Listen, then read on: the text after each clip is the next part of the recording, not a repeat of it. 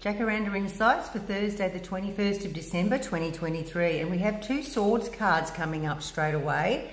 The Six of Swords, your thoughts are your swords, and they're in this boat which could easily be your head, and here you are leaving turbulent waters behind, wanting to have that tranquil waters ahead. So you're leaving and you're going over to a new location, a new job, new partner, whatever you want to think that you're going to escape what's in your head. It's in your boat. It's going to sink your boat. Those pointy swords are going to make you nutty.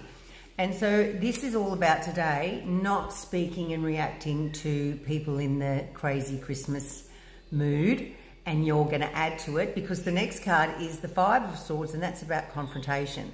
So if somebody's irritating you today, they're annoying you, they're reminding you of someone, just know that usually that is for you to take on that reflection in you. That, you know, say if somebody's really curt and abrupt, and then you go to be curt and abrupt back, guess what? They're going to be curt and abrupt again, and even be more cutting than you. So it becomes a competition, and then everybody loses. People put down their whole resolve. They don't want to listen to you anymore. You can't get your opinion across at all because they're gone. You've lost them. You've alienated them. That's what's happening here, and starting a storm. So just know today, if you can get that part of you to slow down, even talking to yourself saying, this person's really getting on my nerves. So there must be something in this person, Deb said today, that I'm like that. So I'm just going to observe them now and see exactly what it could be that people maybe in the past have said, oh, you're a bit curt or a bit rude. So then you actually get to adjust yourself. You would have time to make a response rather than a reaction and act like Mount Etna and erupt. Because if you can do that, the Major Arcana card, the Magician, is at your service.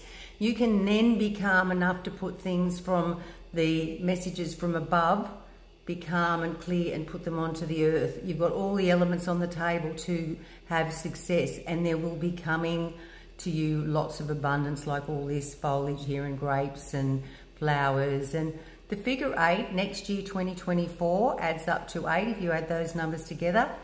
And the 8 on the side is the infinity number. And next year we have infinite possibilities and opportunities available to us. So get that head sorted. All numbers. 5 and 1 is 6, and 6 and 6 is 12. 1 and 2 is 3, and 3 is new beginnings. Perfect. Bye.